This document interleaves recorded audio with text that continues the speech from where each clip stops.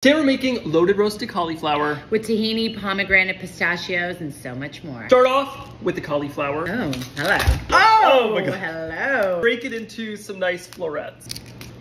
Hefty drizzle of olive oil. Lemon zest and juice. Za'atar. And salt. Cracked black pepper. Toss to combine. Smells so amazing. good. The oven. For 30 to 45 minutes at 450. Chopped pistachios. And dill.